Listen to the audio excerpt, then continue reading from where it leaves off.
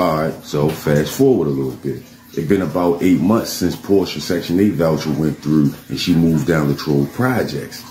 Now, during the course of this time, she got cool with a few girls down there in the court she lived in. One more so than the others. There was a girl named Chappelle.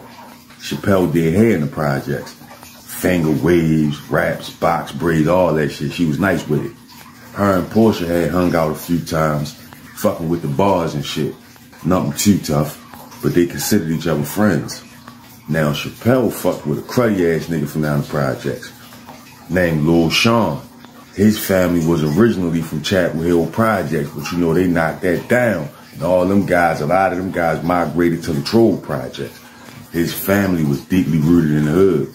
But anyway, Sean little crew down there ran the Troll Projects in some parts of East Baltimore as well, around the projects. Alright, so boom.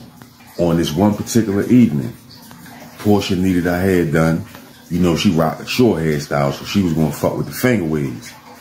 Her little brother was having a going away party. He was about to join the military. So she needed her shit done. Now, usually she go head on over Chappelle's house when she get her hair done. But this time was different. She was babysitting for her sister for a couple hours. Her sister had 3 little kids. So instead of bringing all them kids over Chappelle's house, she just had Chappelle come over her shit. A little more convenient. But anyway, Chappelle had never been inside Portia's place. But when she got in that motherfucker, that shit fucked her head up. Portia had that motherfucker laid out. High-end leather couches, big floor model TVs in every room, cable all through the house, nice glass table. She had a chandelier put in. And Chappelle just couldn't believe she lived in the same court. But this girl house like she lived in Beverly Hills, some shit on the inside. So automatically the jealousy started kicking in. She all in Portia shit, looking around with the stank face. But Portia blind to the fact. I mean, she knew her shit was above average, and she went out of her way to make it look like that. But rarely do she have people in her house to even see it. So they go in the kitchen, sit in the chair, lay all the hair supplies on the kitchen table. And Chappelle started doing the finger waves in the kitchen. But the whole time, Chappelle in her thoughts, thinking like, fuck, this bitch think she better than somebody or something? This is the shit that's going through her mind. The whole time, Portia talking to this girl regular, making small conversation. Chappelle hitting her with the fake smiles, whole time, low-key hating, big boy hating. So while she in the middle of finger waving her hair, out of nowhere, the front door just opened up. Richard and Fast Sammy walked in the apartment. Richard had his own key. So Portia like, hey babe, I'll be finished in a minute. But Chappelle almost like starstruck. She couldn't believe what she was saying, because she knew exactly who Fat Sammy and Richard was.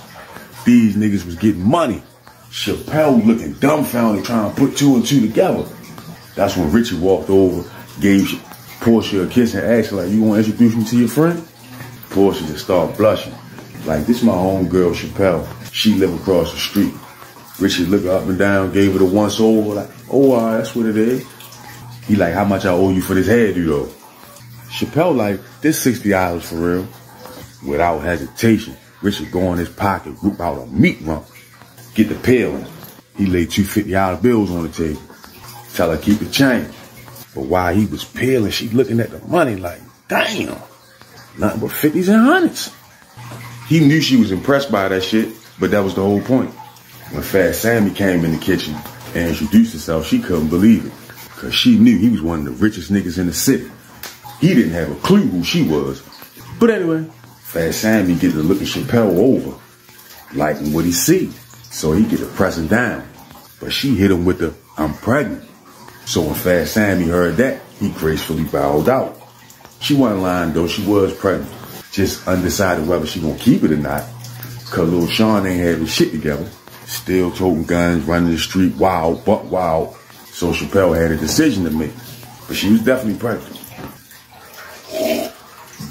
Sammy go to the refrigerator, pour himself a cup of orange juice. He standing that bitch lit up like a light show. Big 100 gauge 18 karat gold chain, MCM sweatsuit, gold Versace glasses, dripping in that bitch. big presidential rollie. He ain't had to really say a lot. Looking like money. But anyway, so when Chappelle finished finger waving Portia hair, Portia helped her clean up her supplies off the kitchen table, and Chappelle thanked Richard again for the tip. He told her it wasn't no problem. Needless to say, when she left out that house, her mind was going 100 miles an hour because she had been hanging with Portia this whole time with not a clue as to who she really was. So when she got back to her house, Lil Sean was sitting on the couch in the living room playing the Atari. She walked straight in the living room, cut the TV off. Lil Sean sit the joystick on the couch like, damn, what the fuck? Chappelle like, yo, you not gonna believe this shit. Lil Sean sit up off the couch like, what?